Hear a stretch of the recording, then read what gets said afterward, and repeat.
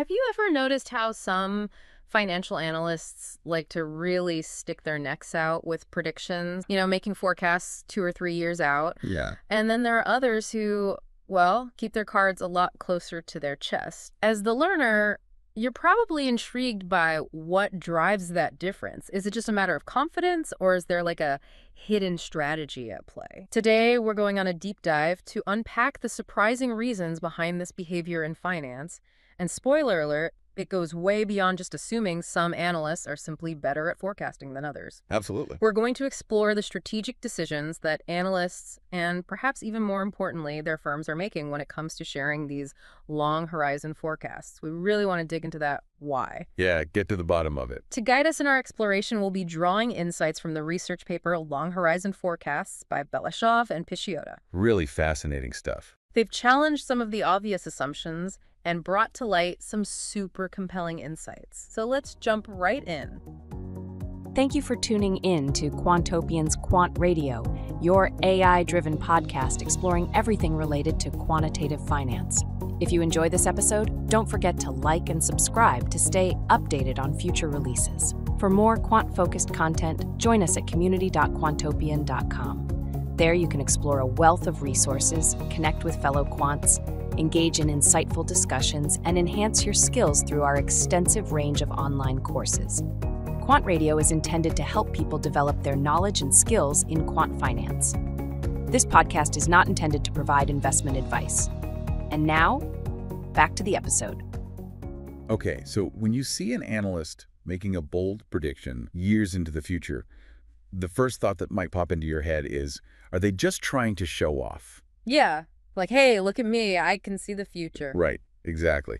It's almost like they're trying to signal, hey, I've got this incredible ability to see what's coming. Makes sense. So that's the classic ability signaling theory. It's all about the individual analyst building a reputation for themselves, right? Right, exactly. But Balashov and Pisciotta's research highlights that the decision to issue these long horizon forecasts might actually be less about individual analysts trying to grandstand and more about a calculated decision by the brokerage firms themselves. Interesting. And one thing that points to this is the consistent format these forecasts are presented in within a firm, suggesting a company-wide strategy rather than just a bunch of maverick analysts going rogue. Okay, so this isn't just about one analyst thinking they've got a hot take, coming from a more orchestrated place. It's like a top-down directive. Interesting.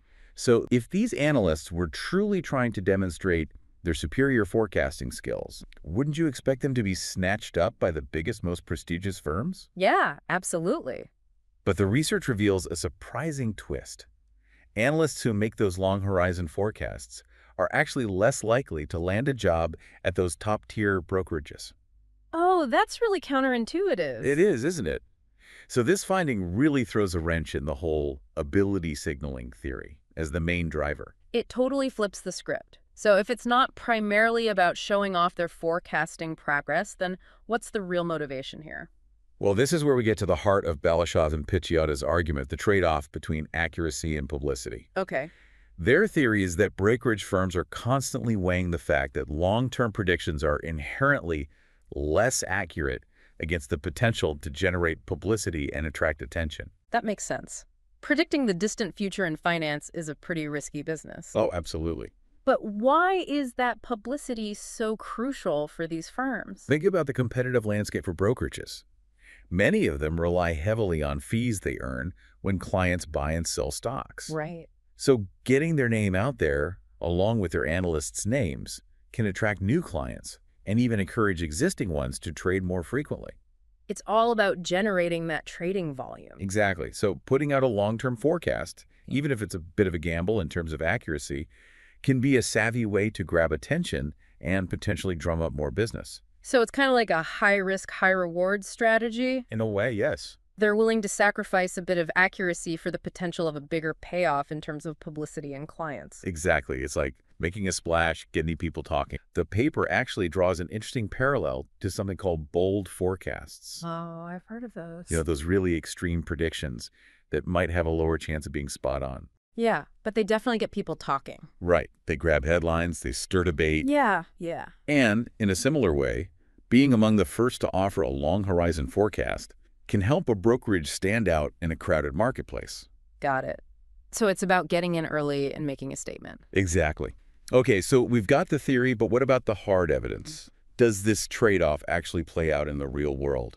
Let's start with accuracy, because this is crucial. Okay. The research shows these long horizon forecasts, those looking 2 to 3 years ahead, are significantly less accurate. How much less accurate are we talking? Well, on average, they're 40 to 50% less accurate compared to shorter-term predictions made by the same analyst for the same company. Whoa, that's a huge difference. It is. And this isn't just some theoretical number. The market actually penalizes analysts for those inaccuracies in their long horizon forecasts. Oh, really? Yeah. Their chances of promotion can be affected. And even their job security isn't completely immune. So there's a real cost associated with that lower accuracy. It's not just a free pass to make outlandish predictions. It's a gamble with real stakes. It is. Now let's switch gears and look at the evidence for the publicity incentive. This is where the findings at the brokerage firm level get really interesting. Okay. The study discovered that analysts who work for brokerages that heavily rely on trading fees, often smaller or newer firms trying to make their mark, are significantly more likely to issue these long horizon forecasts. So their business model is directly tied to that need for publicity and client acquisition. Precisely. We're talking about a 3 to 4 percentage point increase in the likelihood of issuing those long-term forecasts. In the hyper-competitive world of finance, that's not insignificant, right? Yeah, it's a noticeable difference in strategy. Mm-hmm. And it's not just about the revenue source either.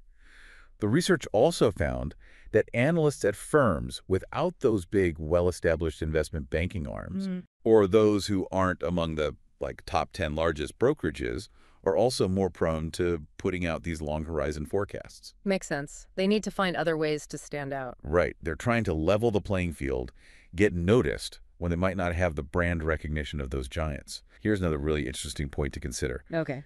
The stark contrast between sell-side and buy-side analysts. Oh, right. Sell-side analysts, the ones who are actively out there trying to attract clients to their brokerage services, are way more likely to issue those long horizon forecasts compared to their buy-side counterparts. And buy-side analysts are more focused on managing money for institutions. Exactly. They don't have the same need to publicly attract clients. Right. And that difference in their core need for publicity aligns perfectly with this behavior. That's a pretty compelling piece of evidence. It is, isn't it? But the research goes even deeper, exploring how those publicity incentives might vary depending on the type of companies an analyst covers. Oh, so the specific stock they're analyzing also plays a role. Exactly. It's not a one-size-fits-all approach. Brokerages with that strong need for publicity are actually less likely to push their analysts to issue long-horizon forecasts for companies that already have high trading volume or are followed by a ton of other analysts. So they're being strategic about where they choose to make those bold predictions. They are. It's like they're trying to maximize their impact by focusing on less crowded spaces where their early insights might carry more weight. That's a smart move. Now, here's another really intriguing finding that adds another layer to this. Okay. The difference in long horizon forecast issuance between high publicity and low publicity brokerages is even more pronounced for analysts who are highly rated, the all-stars in the field. Oh, interesting. So reputation plays a role too. Absolutely. If you're a well-respected analyst working for a firm hungry for publicity, there's even greater pressure to put those long-term predictions out there. Makes sense. Your reputation adds credibility and amplifies the firm's message. Exactly. So let's talk about the real-world career implications for analysts who choose to play this publicity game with long horizon forecasts. Yeah. What are the potential benefits and drawbacks for them? Well, the research suggests it's a bit of a mixed bag. On one hand, issuing those long-term forecasts might actually slightly reduce an analyst's risk of being fired. Really? Yeah, it's thought to be because it shows a willingness to contribute to the firm's revenue goals. Like demonstrating they're actively trying to bring in more clients. Exactly. But on the flip side, it seems to make it harder for those analysts to move to more prestigious brokerages. Oh, why is that?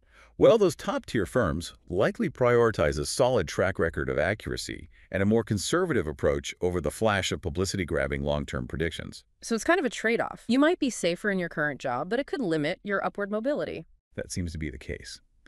And here's a final interesting tidbit.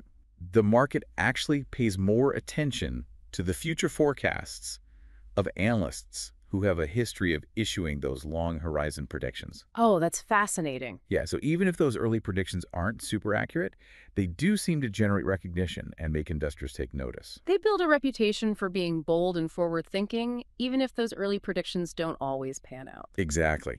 So to wrap things up, the key takeaway here is that the decision to publicly share those long-term financial forecasts isn't simply about an analyst having some magical ability to see into the future. Right, there's a whole lot more going on behind the scenes. Exactly. The research strongly suggests that it's primarily a strategic move by brokerage firms. They're carefully weighing the potential gains in publicity, client acquisition, and trading volume against the inherent risk of lower accuracy that comes with making predictions so far out.